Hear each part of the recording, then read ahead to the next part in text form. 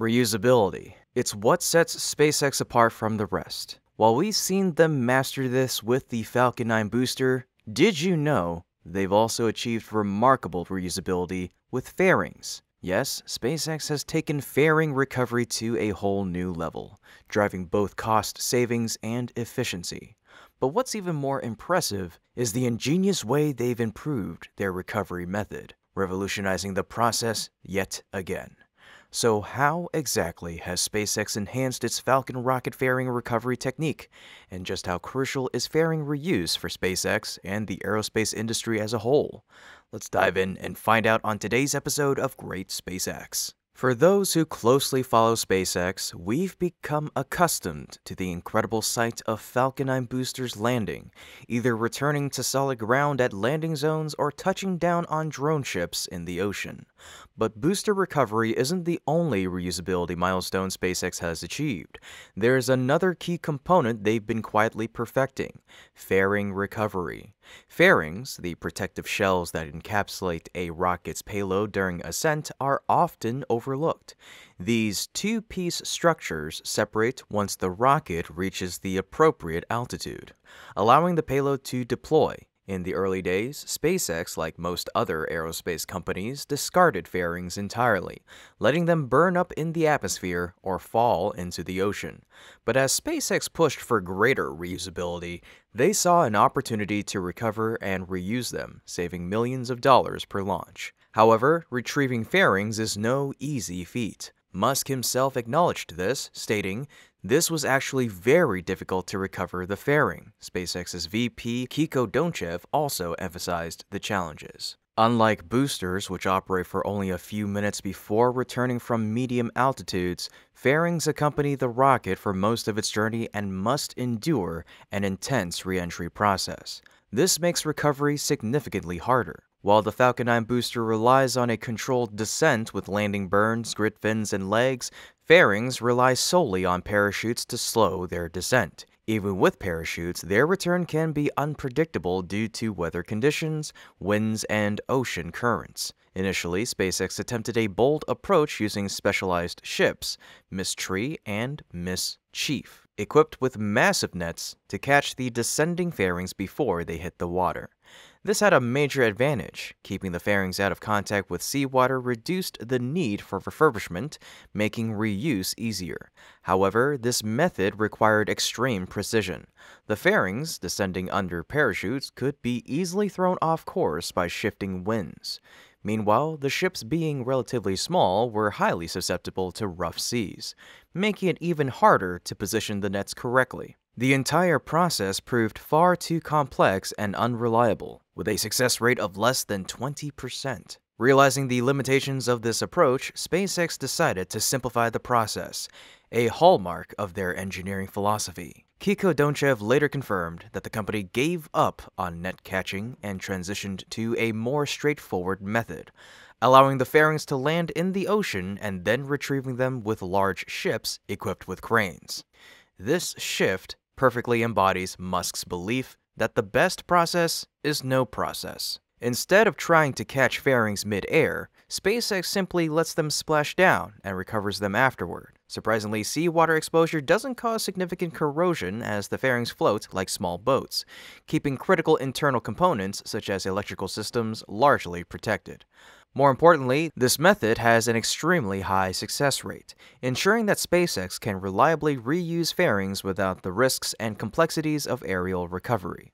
Some might view this change as a step backward, but it's actually a testament to SpaceX's iterative approach to problem solving. They tested a method, learned from its limitations, and adapted to a more effective solution. Without those early attempts, they wouldn't have discovered the optimal way forward. This is exactly what sets SpaceX apart: relentless innovation, continuous testing, rapid improvements, and ultimately, game-changing success. The impact of SpaceX's fairing recovery program is undeniable, and the numbers speak for themselves. Musk once summed up its significance by saying, "You have $6 million falling from the sky," referring to the fact that each Falcon fairing set costs $6 million. While this might seem like a small fraction of the total launch cost, especially compared to the booster, which accounts for nearly half, the savings add up fast. During his 2024 Starbase presentation, Musk revealed a staggering statistic. So it costs an immense amount of effort, but we now quite regularly recover the fairing, and we've reflown fairings 300 times. That means with 300 successful fairing recoveries, SpaceX has already saved an estimated $1.8 billion US dollars. To put that into perspective, $1.8 billion could fund nearly 30 Falcon 9 missions or 12 Falcon Heavy flights. If SpaceX achieves its goal of $2 million per Starship launch, that same amount could theoretically fund 900 Starship flights, a staggering figure for a fully reusable vehicle. Alternatively, it could be used to manufacture 1,800 Raptor engines, each costing about $1 million to produce. These savings are crucial, allowing SpaceX to reinvest in groundbreaking projects like Starship, which is key to the company's long-term vision of Mars colonization. Meanwhile, competitors like NASA's SLS and ULA's Vulcan, both reliant on costly expendable hardware, can only envy SpaceX's cost efficiency. And that $1.8 billion estimate, it's already outdated. By early 2024, SpaceX had conducted 134 Falcon launches, meaning the number of fairing recoveries has likely climbed to 400 or even 500. You can do the math. SpaceX's savings are only going to grow as their launch cadence accelerates. In the future, alongside booster recovery, SpaceX's Falcon 9 will likely set even more records, serving as a powerful inspiration for other SpaceX systems and the entire aerospace industry.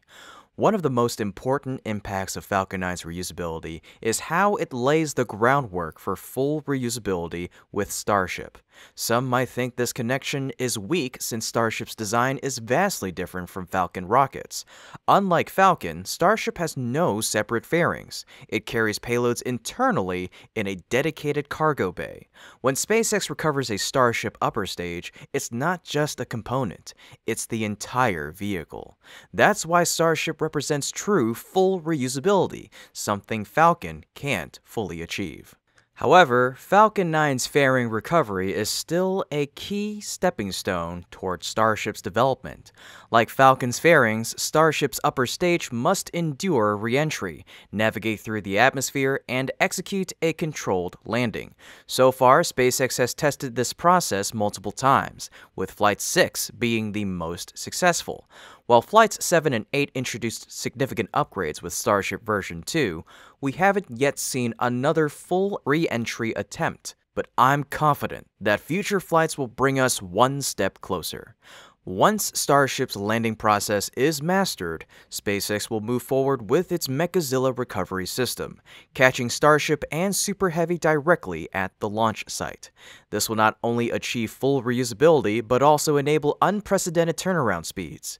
The success of Falcon's boosters and fairings has already proven that reusability is the key to lowering costs and increasing launch frequency, which will drive Starship's evolution even further.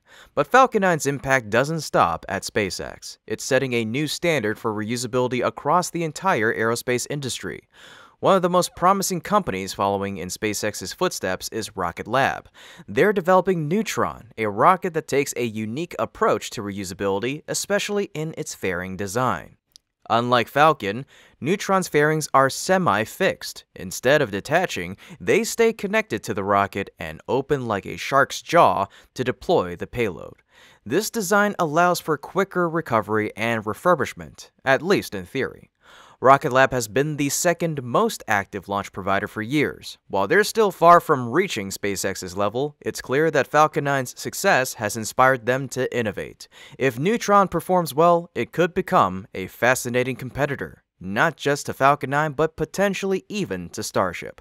Of course, surpassing SpaceX's rockets is an enormous challenge, but competition fuels progress. And together, these companies could push the U.S. aerospace industry into a new era of spaceflight. Rocket Lab isn't just focused on developing Neutron, they're also strengthening their Electron rocket, which remains a key part of their launch business. Recently, they successfully launched an exciting mission with Electron. At 8 p.m. Eastern on the 14th of January, Rocket Lab launched an Earth-observing radar imaging satellite called QPS-SAR-9 into a 575-kilometer orbit. This satellite, manufactured by the Japanese company iQPS, is part of a growing constellation designed to provide high-resolution Earth monitoring. The mission was named The Lightning God Reigns. I wonder how that would sound in Japanese. As its name suggests, this satellite utilizes synthetic aperture radar, or SAR for short, technology to capture detailed images of Earth's surface, regardless of weather conditions or time of day. Following the mission, Rocket Lab wrote, the spacecraft will join iQPS's growing Earth imaging constellation that delivers high-resolution monitoring from specific locations every 10 minutes. This launch marks just the first of 8 planned missions for iQPS in 2025 and 2026 as they work to expand their satellite network. For Rocket Lab, this was their 3rd launch of the year and their 61st mission overall. While their launch cadence started slower than last year due to a January gap, they are ramping up quickly. With 2 more missions planned for March, Rocket Lab is positioning itself for a strong year, securing its place as one of the most active players in the industry. Let's see what they accomplish next. This has been Kevin with Great SpaceX. Don't forget to like the video and subscribe if you haven't already to stay up to date with yours truly in the latest details of SpaceX's progress. Thank you so much for tuning in, and remember, curiosity, imagination, and inspiration will always follow you as long as you keep looking up.